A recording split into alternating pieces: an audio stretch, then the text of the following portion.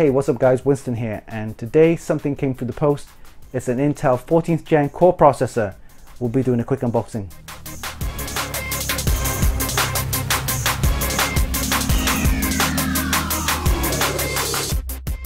I have in my hand Intel Core i7-14700K. It's one of Intel's latest 14th gen processors and features 8 performance cores and 12 efficiency cores with a total of 28 threads.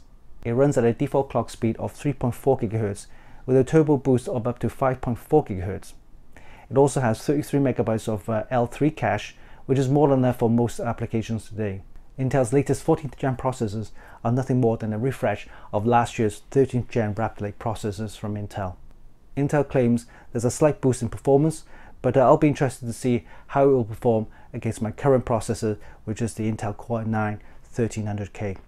We'll be testing this chip on a Z790 motherboard along with 32 GB of DDR5-8266 RAM and a Radeon RX 1700 XTX.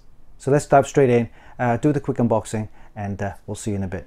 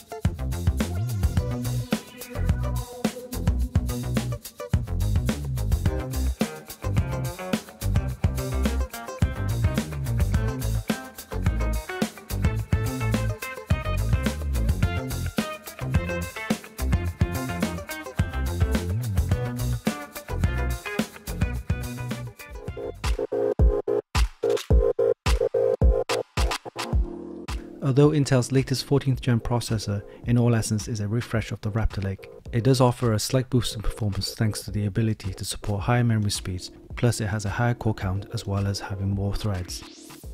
Looking at the benchmarks, the Core i7-14700K surprisingly beats its predecessor, the 12th gen, and in some cases even the 13th gen. But wait, did I mention that we used the Core i9 series for the 12th and 13th gen during our tests? In our Cinebench R23 tests, there was a 7 to 13% improvement on both the single core and the multi-core performance over the older 12th gen Core i9-12900KF, and surprisingly surpasses the Ryzen 9 7900X. With that said, if you want the latest 14th gen processor from Intel that offers the best performance over its predecessor, then the Core i7-14700K truly offers the best bang for your buck, but I would love to see what the flagship Core i9-14700K can do.